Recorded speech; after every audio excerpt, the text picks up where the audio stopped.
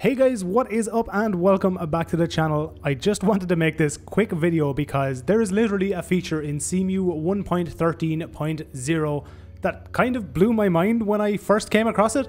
I didn't actually realize it was a part of this build, and I didn't even realize that this kind of functionality was going to be possible. Okay, so as you can see, these are just the regular graphics packs. These are just the old graphics packs that we are used to in Cemu 1.12.2 and pretty much everything we have ever used before that. You can see I'm just using a resolution graphics pack. I'm using the regular stuff like FPS++, my frame rate unlocker, and all of that regular stuff. But here's where it gets really cool. These are the new format graphics packs for Cemu 1.13.0 and into the future. You can see we have anti-aliasing, clarity, and the resolution graphics pack. So even though these resolution packs are showing up, none of these unfortunately are currently working, but here's the absolutely amazing thing that's going to be possible in Cemu now and into the future. When we come to clarity, you can come to your active preset list, and on the fly you can change between whatever presets you want to use internally inside of Cemu while it's already running.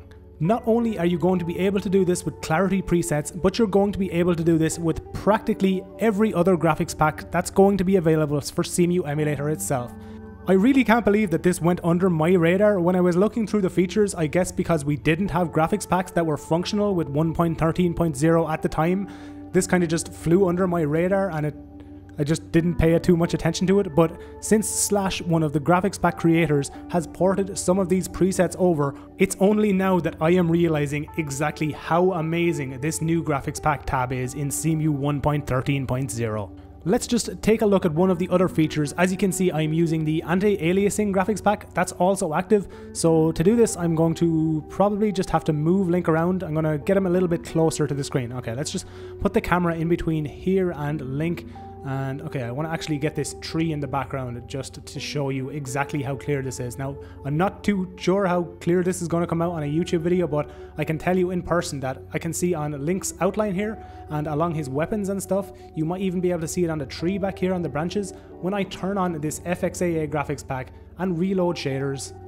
And there you go, as soon as I hit reload shaders, you can already see that the anti-aliasing has been applied to the character model, and you can also see it kind of in the tree in the background. So let's just turn it off once again. And what I'm probably going to do at this stage is I'm going to zoom in the video on this tree just so I can show you that when this gets turned on, there is a significant boost to the image quality, proving that these anti-aliasing packs and the clarity packs are now working on the fly in Cemu emulator.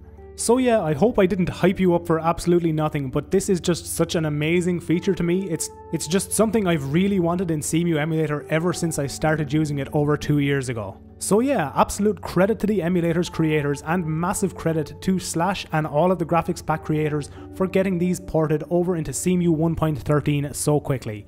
So once again guys, cheers for checking out the video. Remember to like it if you liked it, dislike it if you didn't, and as always, subscribe to the channel if you want to see all future videos from me.